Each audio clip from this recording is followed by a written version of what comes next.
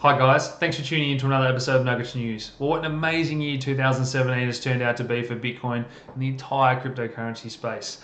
Let's take a look back through the year that was, the news events and occurrences that drove the markets in 2017. I also want to make a few predictions for 2018, things I think are likely to occur. So I've been in this space since 2012. The first half of the year was relatively tame with the market cap starting off under $20 billion. We then started to see a pickup in price and interest from the general community throughout the middle of the year and certainly the latter half of the year. It was a rocky road, a number of corrections along the way, but if you followed the channel, you know I was predicting a monster rally into the end of the year. We certainly got that with the total market cap of cryptocurrency surpassing $600 billion from those humble beginnings below 20 billion. So let's take a look at a historical snapshot on CoinMarketCap here from January 1st, and a number of your favorites here have since seen 100x growth. So take a look back down that list. A number of those coins that are household names in the crypto community are a long way down this list. Well done to anyone that took a punt in this space, took the time to learn and read about cryptocurrency and invest in the first half of the year. You've been greatly rewarded. So the first real news event that started to give legitimacy to this space was Japan adopting Bitcoin as legal tender. And those retailers and businesses that started accepting Bitcoin saw a pickup in growth. You know, tourists, everyone spending their Bitcoin at these businesses after Japan's economy has been stagnant for such a long time. It was a noticeable impact, certainly made headlines for a lot of people that were calling Bitcoin a speculative, dark net currency that a country of note was now using this as legal tender. We then saw price premiums in different countries as those Asian markets started to pick up. So China, South Korea, financially suppressed countries, Zimbabwe, Venezuela. Bitcoin and cryptocurrency is trading at a massive, 25% premium in some instances. 2,850 a Korea at the time, when other, Western exchanges were still around the $2,000 mark. We then had the flash crash. So GDAX exchange, Coinbase's institutional exchange, the entire order book got wiped out by one sell order, and then all the positions being liquidated and margin called drove the price almost down to zero here. A theme that I think we're going to see a move away from towards these decentralized exchanges to some degree for more tech-savvy users in 2018, as a number of exchanges are having issues, particularly recently here in Australia, with banks and financial institutions that you have to deal with the on-ramps and off-ramps getting into the cryptocurrency world. We then saw the first really hotly debated hard fork. So for a couple of years we had this debate in this space about how we're going to scale the network, and it came to shove, and there was a small group of people that decided enough's enough, we're doing 8 megabyte blocks. They hard forked away to create a new coin called Bitcoin Cash. So look, I won't dive into the politics of that too much. It has surprised a number of people, the price it's been able to reach and the percent of market cap it has been able to capture. But that certainly started this phenomenon of ongoing hard forks. So we look down the list here: Bitcoin Cash, Bitcoin Gold, Bitcoin Diamond, but now we just see fork after fork. A theme is going to continue in 2018. Think of this as almost a new way to ICO, as Jimmy Song and I spoke about in that interview. So something I think is definitely going to continue throughout 2018. The next thing I want to talk about is Ethereum. So we saw the rise of the ICO. Ethereum grew exponentially in price, but also the ICOs and the projects launching on the Ethereum platform, raising funds in terms of Ethereum. And we saw projects, there was a few in 2016 and 15. So, we saw last year DGX and the DAO, but a number of these coins now, 21,000 ERC20 token contracts on top of Ethereum at present. A lot of these getting hundreds of millions of dollars in a matter of minutes. I certainly think we're in an ICO bubble of some degree, and that's all going to cool off a little bit in 2018, and people are certainly going to be more selective about what coins and projects that they invest in next year, and whether or not a lot of these smaller tokens are deserving of these huge market caps, especially when they first launched. We've got to remember that these are small, risky, cutting-edge technology tech projects where things can go wrong. Jamie Dimon was then making the headlines in September, calling Bitcoin a fraud. This rubbed a lot of people up the wrong way. The price has since appreciated greatly. We saw JP Morgan's subsidiaries actually buying Bitcoin after he said this. So this is, pretty contentious issue, kicking Bitcoin while it's down. September was certainly a bad month for the price and the news. So next up, we had China shutting down exchanges, issuing those closure orders to stop trading completely by the 30th of September. Those exchanges have been responsible for a large percentage of Bitcoin and all cryptocurrency volume. So a lot of people are saying that, hey, is this the end? This is really bad news. Is this going to start to happen in other countries? Then we had South Korea follow suit, cracking down on ICOs, and we certainly saw the price nosedive after all this happened. It created a lot of FUD, so fear and uncertainty, particularly to that wide range of new users to this space who didn't know what this meant. They weren't able to break down how bad this news was, and the price fell hard and has since recovered. So next up, we saw a lot of celebrities endorsing ICOs and different cryptocurrencies. So I think the price peaked the same week as Paris Hilton tweeted about a project. So, Floyd Mayweather, we've had John McAfee since with coin of the day, coin of the week. I certainly think that this is not healthy for the cryptocurrency space. It doesn't encourage natural growth of these projects, allowing them to develop along their roadmap and tick their goals with celebrities pumping the price. Something I think the SEC and other governments and regulatory bodies are going to crack down on in 2018.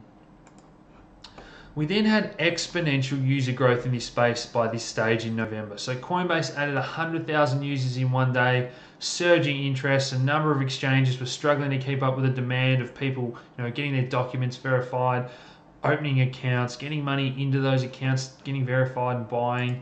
But we saw exponential user growth in all these social media platforms. So cryptocurrency Reddit here, I remember when this was just in a few thousand readers. It's now up to hundreds of thousands of readers. We saw the same for Facebook groups, Slack channels, all those sort of social media get-togethers of people wanting to talk about, read and absorb knowledge from the other people that have been in this space longer than them. We certainly saw a huge influx of new people into the crypto space. We then had that whole debate about SegWit and the 2x, the second part of that hard fork. And again, I don't want to dive into the politics, but the community couldn't reach consensus. The 2x part was called off. Again, this was a lot of relief for people that were waiting to see what was going to happen, and the markets really started to run hard after this was called off, and basically the green light. But this did mean that we have seen, a bit of a backlog of transactions. The network is certainly congested. We're waiting for more people to upgrade to the SegWit addresses and start using that. So, Coinbase and a few of the large exchanges and wallet providers, we really want people to start to implement SegWit and clear that backlog of transactions in the memory pool. And scaling is going to be a hot topic for Bitcoin, Ethereum, and all cryptocurrencies again in 2018. We then saw the arrival of futures. So Wall Street had its first real way to, sink its teeth into Bitcoin. So CME launched futures trading, CBOE then followed suit. A lot of people were worried about, is this bad now that the big boys at Wall Street can short Bitcoin? But price actually rose to over $20,000 on the first day of trading. It has since pulled back a little bit. The jury's still out as to whether or not this is overall a good thing for the crypto community, especially because these are cash settled. So no underlying Bitcoin is actually traded. This is all just speculative for the Wall Street players. The other thing we'd started to notice by this stage is hedge funds, investment funds, and money managers starting to get demand from their customers and say, look, we want in on this space. So this is Mike Novogratz. He was the first sort of hedge fund manager that really said that, hey, this space is real. This is legitimate. So he's opening a $500 million cryptocurrency hedge fund. I'm having him on the channel soon to interview. Can't wait to pick his brain and talk about what he sees going on in this institutional space, with over 100 hedge funds in 2017 announcing that they're going to start investing in cryptocurrency. So that's going to be a huge theme, that institutional smart money investing in Bitcoin, Ethereum, and all good projects throughout 2018. The last few days we've seen South Korea tighten controls, and again this is similar to China and what we saw, that they want a framework and rules and regulations in place to protect their citizens. So, they're not outright banning crypto or anything like that, like a lot of the mainstream media make it out to be. They just want to have control. There's a lot of fraudulent projects and scams out there. They want to have regulations in place to protect everyone. So the appropriate measures are taken for investors that want to get into this cryptocurrency space. A lot of hacks this year, as always. A lot on the Ethereum network. ICO's been hacked with CoinDash here. The Parity wallet breach of the multi-sig wallet. Enigma project. Tether been hacked. Tether a lot itself was in the news this year about, do they have that one-to-one backing? What's the relationship with Bitfinex? Again, I can't wait for the Maker DAI to bring out their stable coin. Certainly Tether are going to launch other backed tethers and different euro backed and all that as well. So definitely that stable coin token is something that this space really wants, and clear and transparency, the whole point of the blockchain. So we want audits of Tether. We want it to be 100% clear that it is one-to-one backed. Something, again, that we're going to see change in that space in 2018. That brings us to the current price of Bitcoin. Tremendous growth, as I've seen in those prices since the start of the year, but this leads me into my predictions for 2018. So I want to start off with the Bitcoin dominance. So, since I've been in this space, Bitcoin was always around 90% or more dominance, but this year really saw the rise of Ethereum, and that was certainly due to that scaling debate. So people saying, how is Bitcoin going to scale? It's sort of at this dead-end debate, and then Bitcoin did do the hard forks of some sort. SegWit, the Lightning Network, provided some hope to the community, but certainly, but even though the dominance is dropping, the total market cap is still growing exponentially. So it was in some ways inevitable. We're going to see other cryptocurrencies grow. We had this sort of hype about the flippening, whether or not Ethereum was going to overtake the Bitcoin total market cap.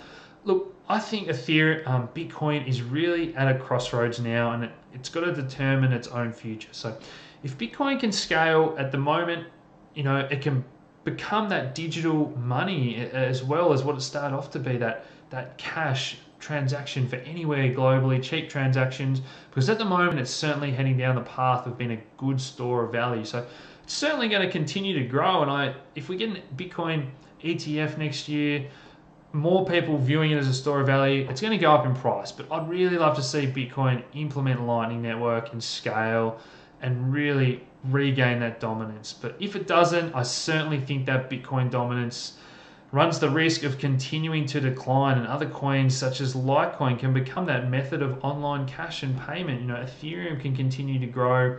There's hot competition out there from other projects working hard to scale. So I really hope Bitcoin doesn't have a stalemate where they don't develop and grow during the next 12 months.